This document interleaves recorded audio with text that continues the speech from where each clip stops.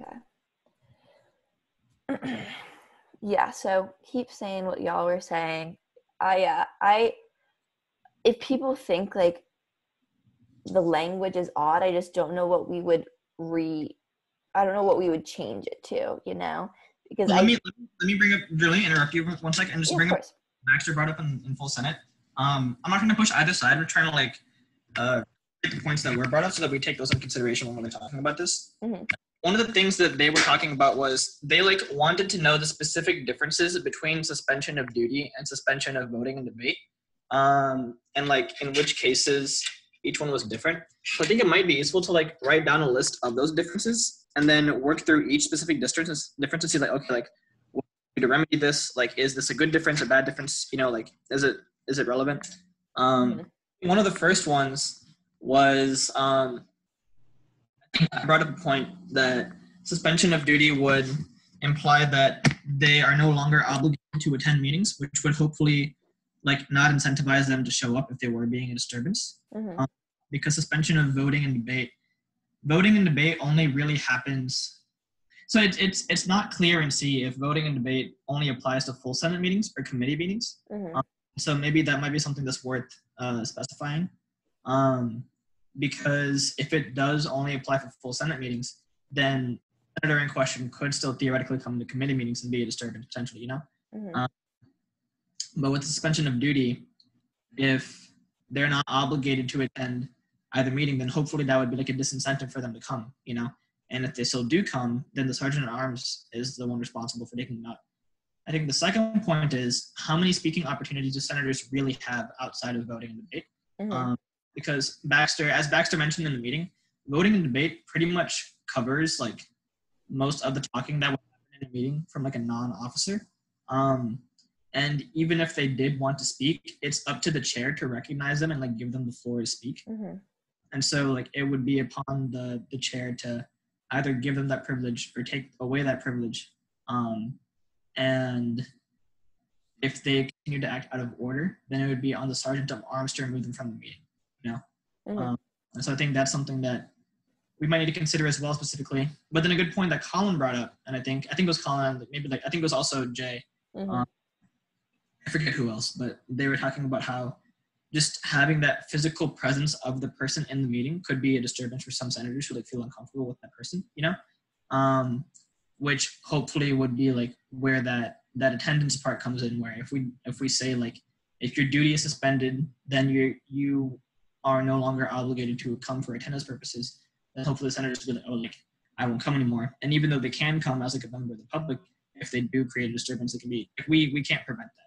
It would have to be the sergeant of arms would have to remove them if they were a disturbance again. So I think those were the relevant points and differences that were brought up in the full Senate meeting that I can remember right now. So I think it's important that we consider those and say okay, are C and D really in terms of removing someone from a meeting or allowing them to speak in privilege. You know what I'm saying? That's what I wanted to say. Okay. So that is a good point. I think if we break it down part by part, let's just assume for this circumstance that we keep C, just to see how different they truly are. So at least in C, it doesn't touch on attendance, which is something that people said we're opening to changing. Just suspension of voting and debate privileges for a definite period of time. Whereas in D, as it reads now, it says that you would lose the permission to attend meetings of the undergraduate senate and its committee. So we could change that to obligation. We could leave it as permission to attend meetings, which I kind of like if you are going to come, it's not going to be in an official capacity. We can even add that debate privileges and the permission to attend meetings in an official capacity, if you guys think that would be interesting to have. But then there's also the option of adding into C, hey, this applies to full Senate but not committee meetings, and that could be another difference between the two. That's an extra step of, hey, you don't actually have to come to full Senate meetings, but under D you don't have to come to committees either. Anything like that. I'm interested in starting with attendance as the first difference and hearing what you guys think. Do you think it would be easier to sort of set a difference in between the two with C and D, or are you still in favor of just striking C?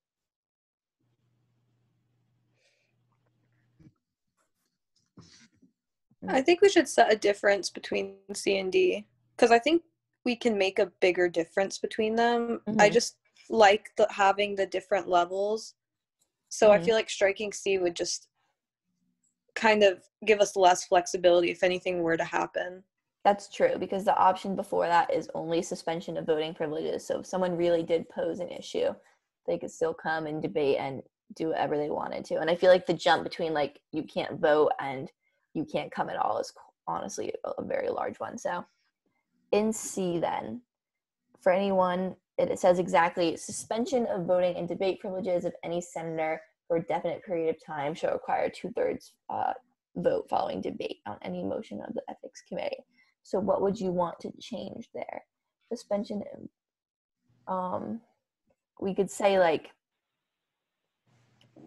senators with these, something along the lines of like senators with these privileges suspended are relieved of their obligation to attend full Senate meetings for attendance purposes or something like that. I would be interested in hearing what you guys think for wording, or even is that what we want to do? Do we just want to stipulate for full Senate meetings? Or what do you guys think?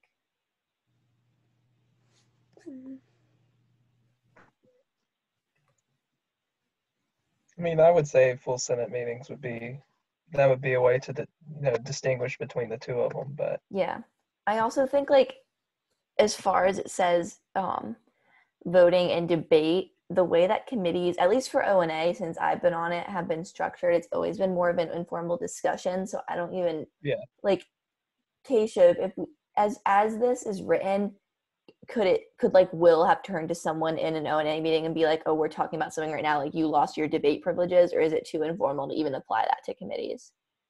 Yes, I think committees are informal just because we treat them more informally, like as people, which is fine, because it's like a pretty small group of people. But I think technically speaking, in committees, like we still do have motions, and to enter debate is still technically like the motion that like is entertainable in a committee. Okay. So the way that I would interpret it would be that they can't vote in full Senate or in a committee, or debate in full Senate or a committee. But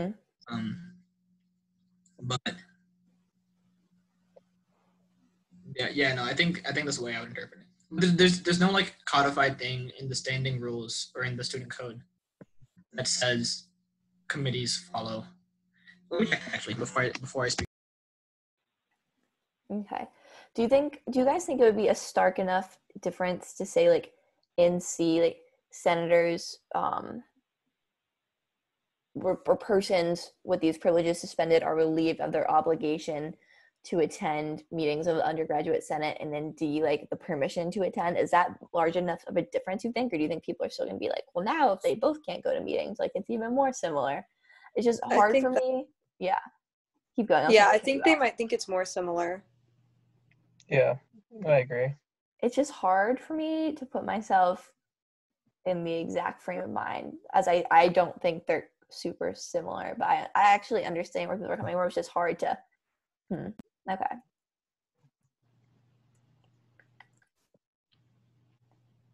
Okay, for right now, I think we should put in something about the attendance. We can say persons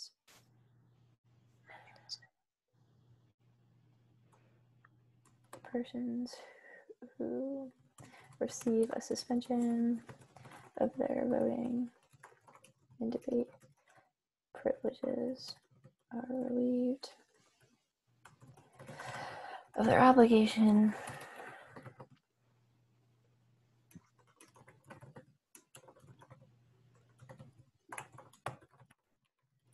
to the Senate.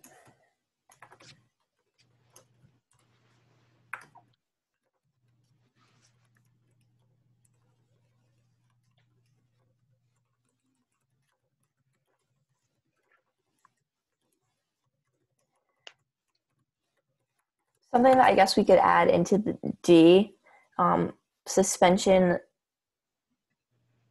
we could say the permission to attend meetings of the undergraduate senate and its committees, like in an official capacity. Is that a worthwhile distinguisher? Because you can't stop them as being a member of the public, but I feel like that is like a little bit of a specification.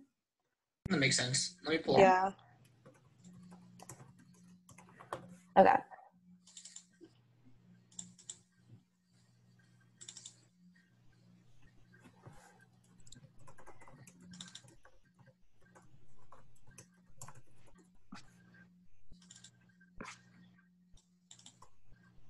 Okay. Are you editing this on the Google Doc in the folder? Yeah. Okay. Let's see. So, another thing I feel like we can add, it's a little bit less applicable this semester without everything being on Zoom. You know, there's not like really a ton of events for senators to attend, but we could add maybe in a sentence about like not being able to represent the undergraduate senate at different events on campus and things like that in an official capacity as well during the suspension of duty. I think that would be good. Yeah. Is this for C or for D? I'm thinking D. I agree. Okay. I'm just trying to, the hardest part is the wording. And my Google Doc has been doing a really weird thing lately with where my cursor goes. Okay. Suspension of all official duties. Persons. Duties.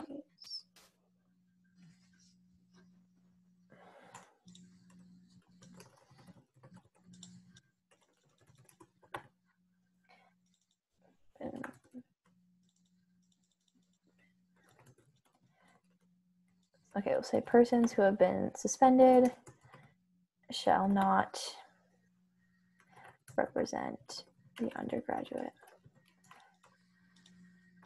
senate in any official capacity throughout the period of their suspension.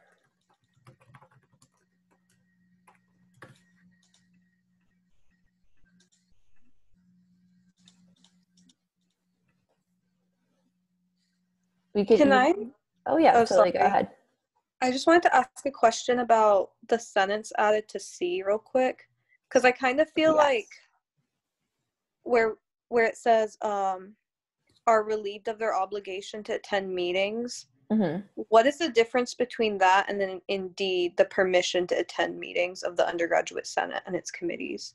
At least for D, I just added in an official capacity to sort of set the two off, where I know people were complaining in C that they weren't really sure, like in the way that I have to keep track of people's attendance to avoid another ethics issue. They weren't really sure like when you were on suspension if you had to attend. Mm-hmm. So I just wanted to clarify that for them. If you think it's too similar, that can be something that we can definitely reword. That's why in D I said an official capacity. And I think obligation versus permission can be an important thing as well. Like if you want to come in D, like it's not going to be as a senator.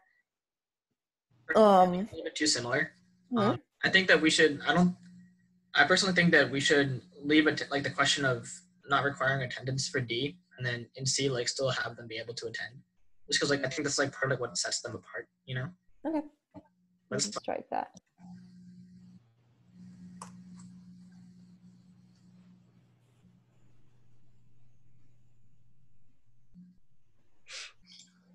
If you want, we could add to C. We could add for both Senate and committee, for like the suspension of voting and debate privileges. To like clarify that. Yeah.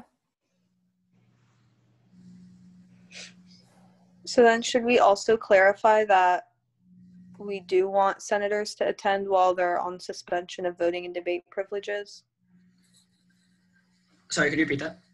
So, like, sorry, I may have misunderstood what you were saying, but so we're saying that for Part C, we still want a senator who's suspended voting and debate privileges to still attend the meetings, right? Is that right?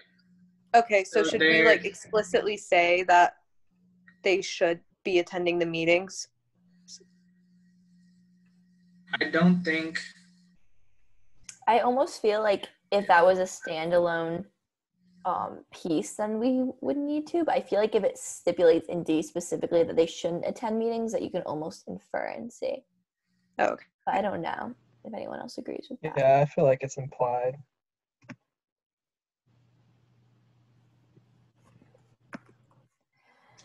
I have to admit, I'm not quite sure, like, once you're voting and debate further has been suspended, I guess you can still ask questions. Mm-hmm. Now and Like then. if we enter discussion.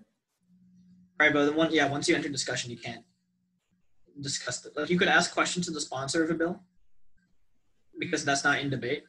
But once you're in debate, you can't discuss the actual bill or like debate the actual bill. Okay. You can't vote either. It also allows, like, if it was an officer, for example, who got suspended, Mm-hmm. they would still like remain in their position and like they would like still be able to like give their reports, but they just wouldn't be able to vote or debate, which I think is still relevant. So I think it's fine to leave off the attendance and see.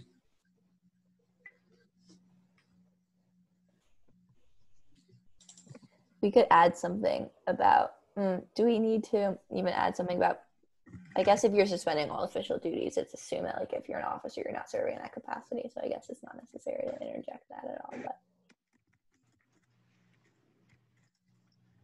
what do you guys think? Is there anything else that jumps out in your head as something you would want to take in and put in, take out? I feel like we've distinguished them enough.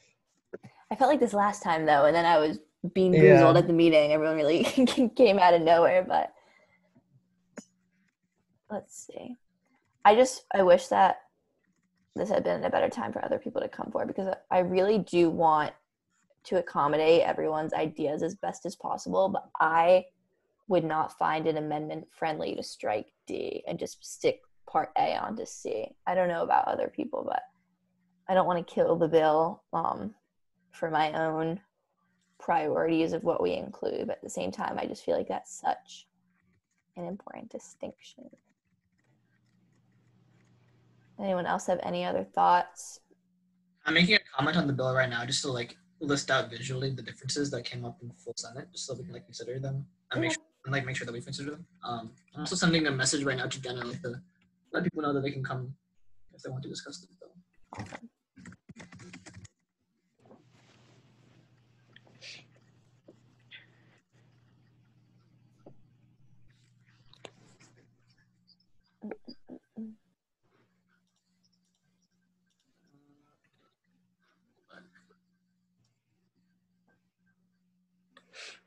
Ready for the 3-day weekend? I have an orientation for something on Monday already. I'm like, how is that allowed? But oh, really? Unfortunate, yeah. It's For called sleeping? Rise. It's like tutoring kids in the Chapel Hill and Carborough area. That's cool. We'll see. It's SAT tutoring. I haven't even thought about that in years, but okay. I'm just like staring at this, hoping that something will jump out at me.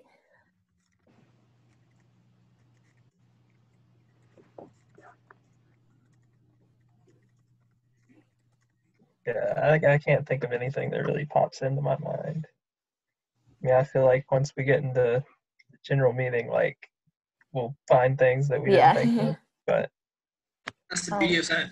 When you have 30 minds working together, you get more ideas when you have 6. It's very true. So I came up with the room thing. Sorry, I'm thinking, but I'm gonna go ahead and comment this and Okay.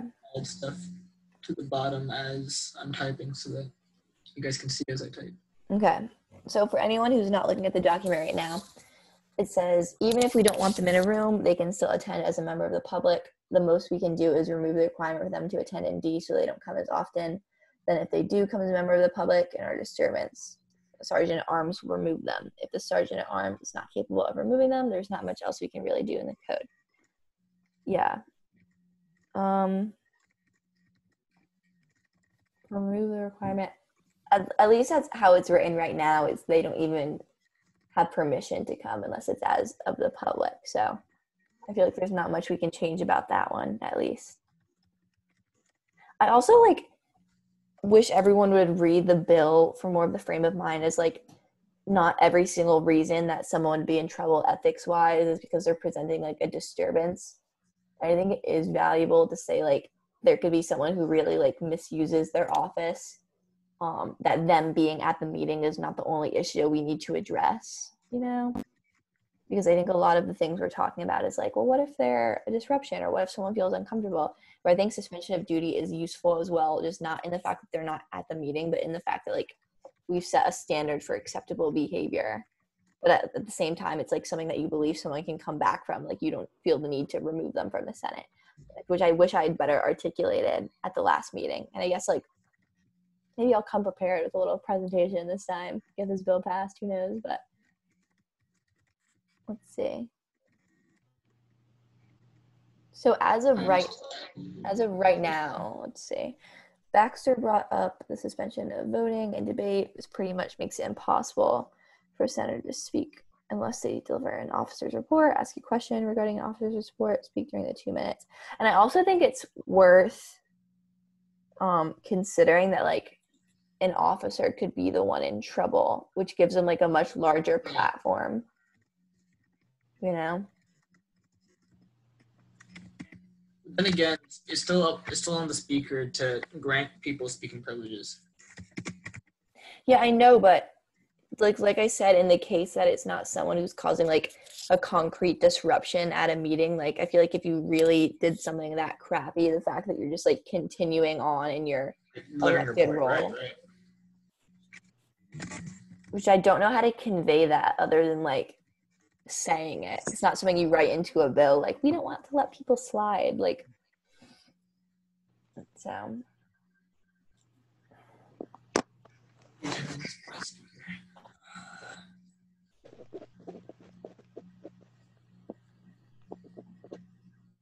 Okay, so reading this now.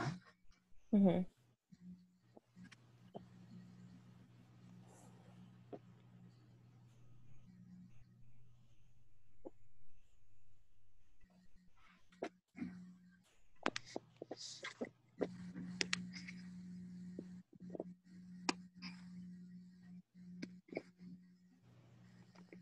I mean, I guess we could add in like a sentence at the end as well. It's like officers of the undergraduate Senate shall forfeit this position for the period of time. But I feel like that's almost assumed that they're forfeiting all official duties, or is it not? Am I just putting too much into it at once?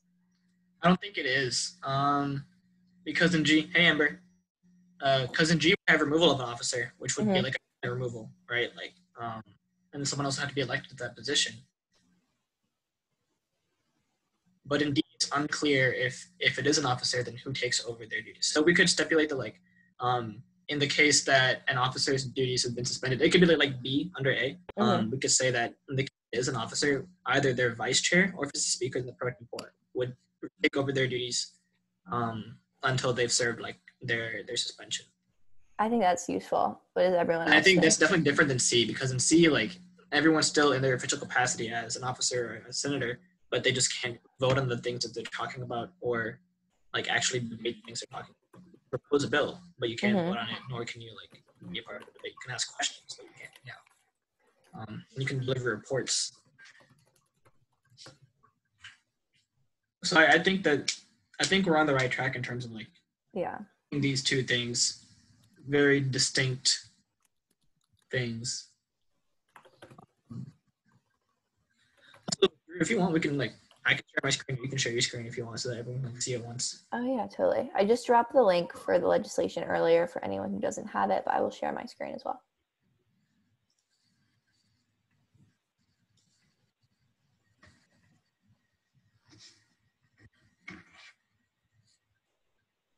Can everyone see? All good? Awesome. Okay.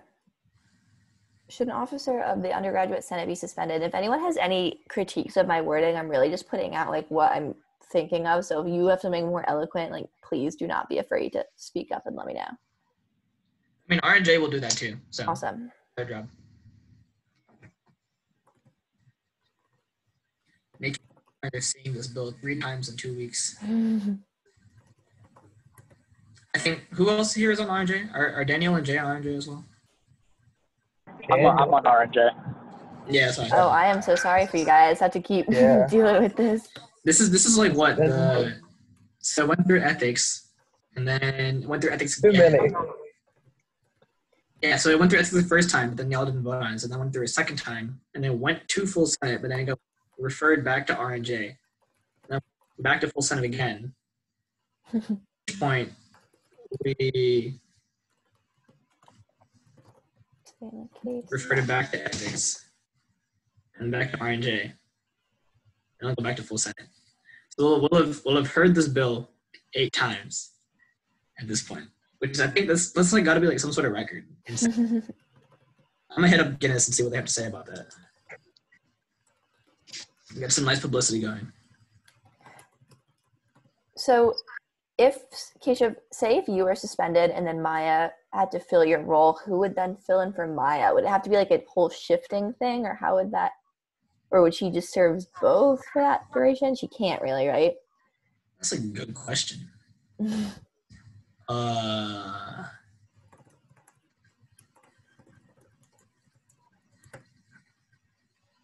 Huh.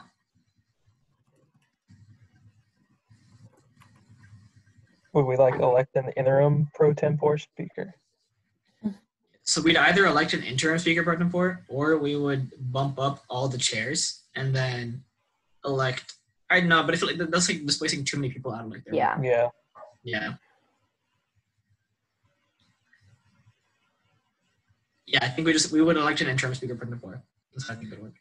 So we probably specify that. Okay.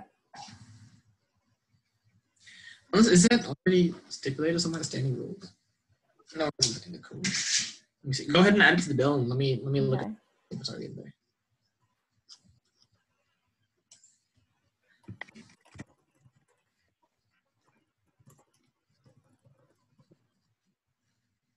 We love technicalities. I know. Things you wouldn't even think you'd have to think of. All right. Has anyone here seen West Wing? Like the first 3 episodes. True.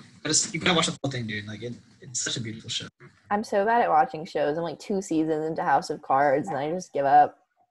See, for me, like I just need like the right show. Yeah. I'm really bad at watching them because like my friends like recommend me shows. And I'm like I like can't watch them. Like can't get hooked. But every now and then I'll come across like gold. You know, like Sherlock or West Wing or Stranger Things. Mm-hmm. Those are like the top 3 shows. Like or Avatar as well. Those I will binge. Okay. What are we thinking? Just read over it.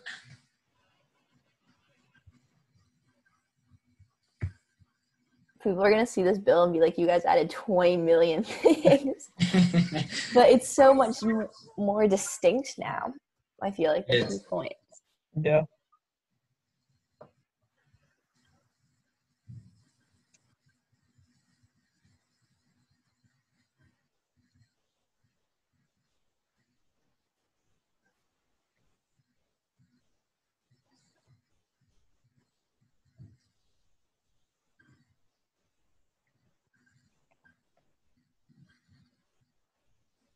Do we have to add in another bullet point, like in the case that the speaker pro tempore is suspended, there should just be an election?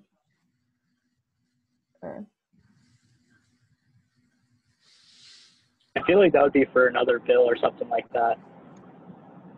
I just feel like someone's going to question, like, why did you stipulate what happens if the speaker gets suspended and not if the speaker pro tempore, you know? Right. So I think something we can also consider here is that in cases of like emergency, there's a clause in the code that gives the speaker the right to like exercise like emergency power, whereas some of these times. operational decisions as needed. And so like if it was the case that the speaker pro tempore got like suspended, the speaker has, I would interpret the code to say that the speaker has the right to hold an interim election, like of like pass a resolution to say like we're like not hold an interim election for the speaker pro tem.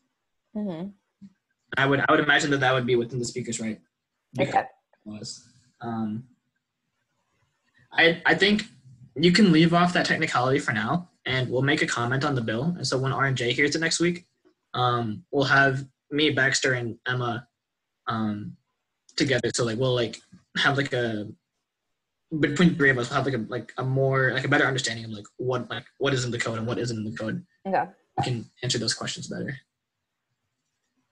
But it's R&J's job to like worry about technicalities and worry about if rules have already been covered or not. Okay.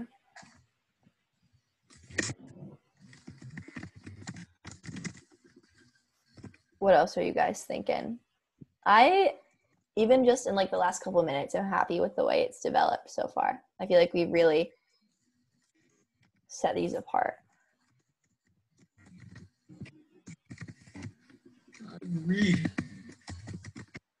Anything else that anyone would like to see? Also, like in the case that you guys think of anything and in the meeting you're like, oh my god, like this is totally necessary. As long as the amendment makes sense, like I am down to find anything friendly. So if you think of something, hold on to that. Hold up, Drew.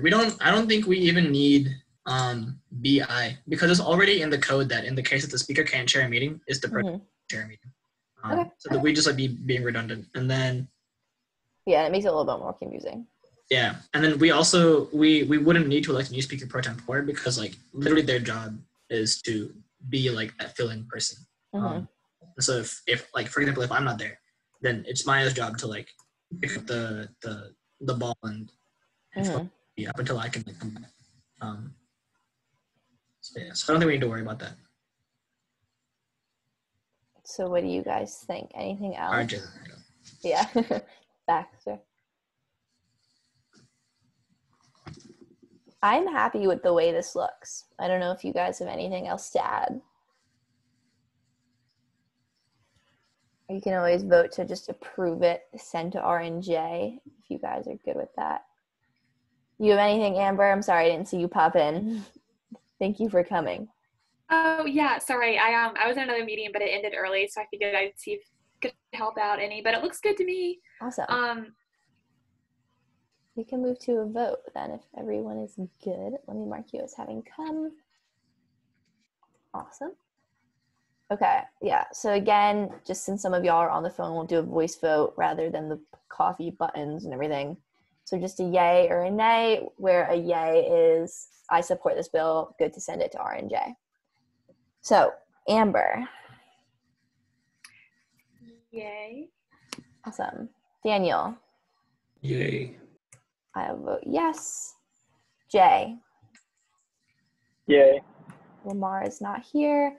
Nandy. Yay. And Nicholas. Yeah. Awesome. So we have our consent. Awesome. So notices and announcements is the next thing on our agenda. Everyone has taken the treasurer's test. Good job for that one.